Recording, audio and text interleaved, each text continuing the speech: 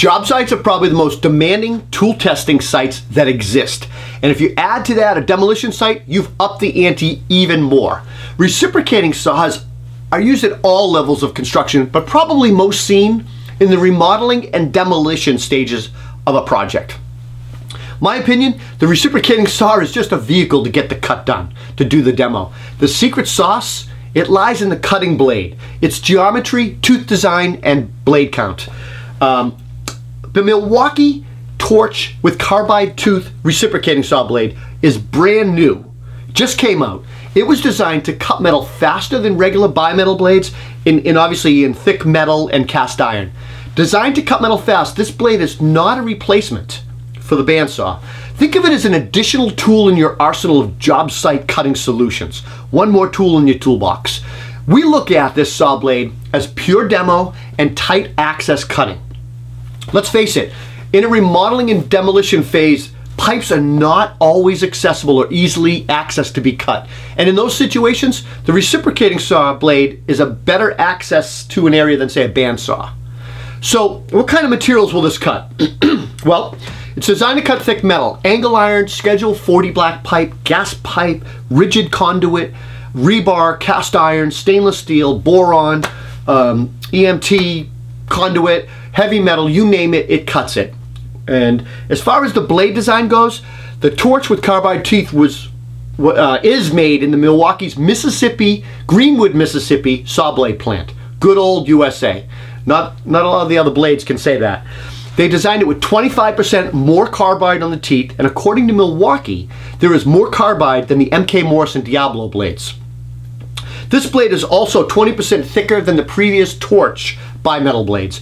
And unlike others, Milwaukee utilizes a full face and rake grind in their Torch blades. That means top of the tooth and the vertical faces of the gullet receive a grinding process which ensures a really consistent sharp tip.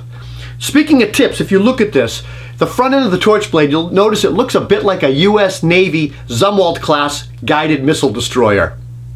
Okay, maybe not, but the front end of the Torch blade definitely has a unique shape to it, and that's designed to help deflect the blade if it struck off objects, so it helps prevent bending or kinking damaged blades.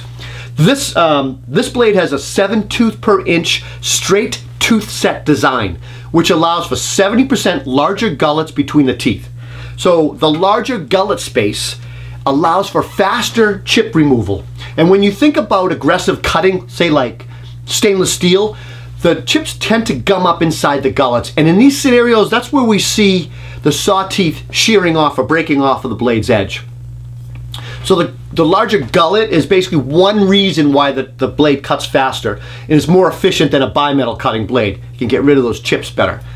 When designing this blade, Milwaukee they perform job site research and testing with many different crews of professionals. For example, the Tesla repair crew needed a better way to remove remove and replace the B-pillar between two doors. This repair involves cutting of boron posts. And if you're not sure what boron is a ultra high strength steel often seen in roll cages and reinforced frames and crash bars. Tesla needed a carbide tip blade as a recip saw because they wanted to fit into that confined space, so to do it safer than a grinder or a torch. So Milwaukee worked with them. They field tested the Torch blade. They also worked with the HURT unit. It's a heavy urban rescue team in Milwaukee. They're equipped to perform technical rescues like structural collapse, confined space rescue, and trench rescue. The HURT team found that the Torch blade cut boron in vehicle frames faster than they could do it with the jaws of life. So who will use the Torch? What purpose? The carbide Torch blade, I think it opens doors to solve problems on the job site. I see Torch users as remodelers like me, plumbers, mechanical contractors, demo guys, and fire and rescue guys, and anybody who's got a metal cutting application that's tough to access. As far as blade sizes go, Milwaukee's going to offer these in the same configurations as the Axe blade, the Axe carbide blade, in packs of 1, 3, and 5.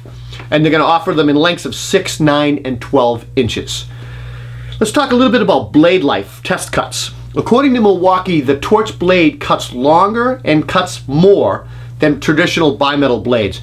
Milwaukee was able to get 20 cuts in cast iron, 20 plus cuts in stainless steel, 50 plus cuts in rebar, 30 plus cuts in angle iron, 125 plus cuts in black iron pipe, and 300 plus cuts in rigid conduit.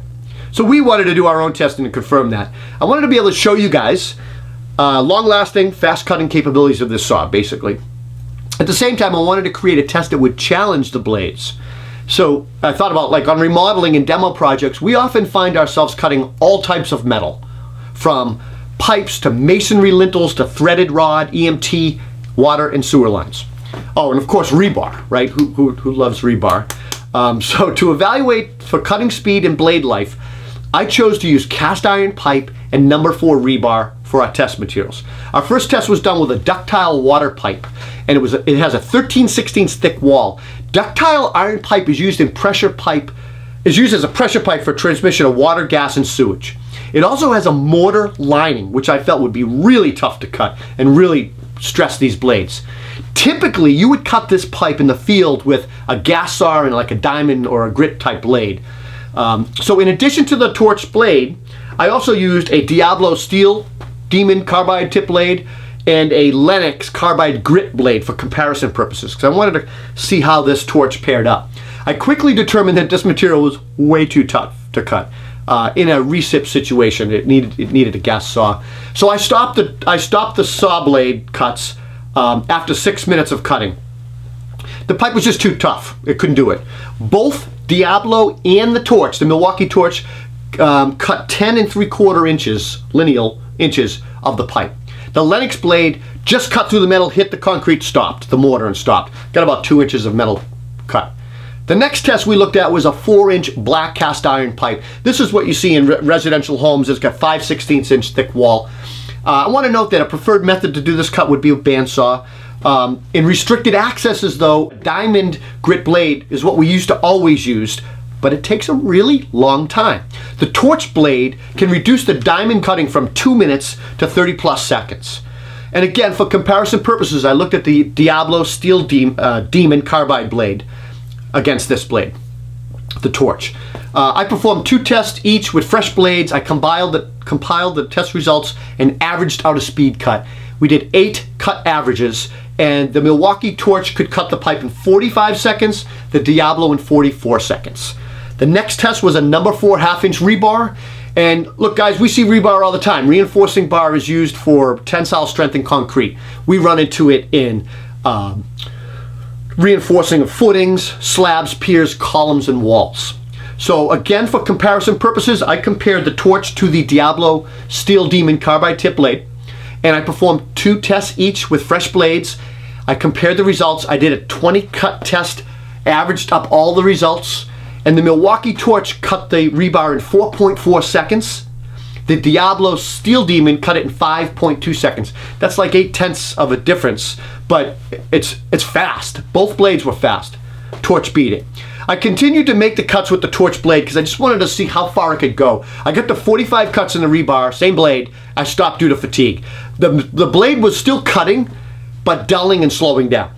Overall, super impressed by the longevity, the toughness, speed of cut of this Torch blade, and it cut fast and clean. So the answer is the Torch worth it? The answer is yes. For several years, Diablo has stood ahead of the pack with their steel Demon carbide tip blade. And Milwaukee Torch with carbide, they just crashed that party.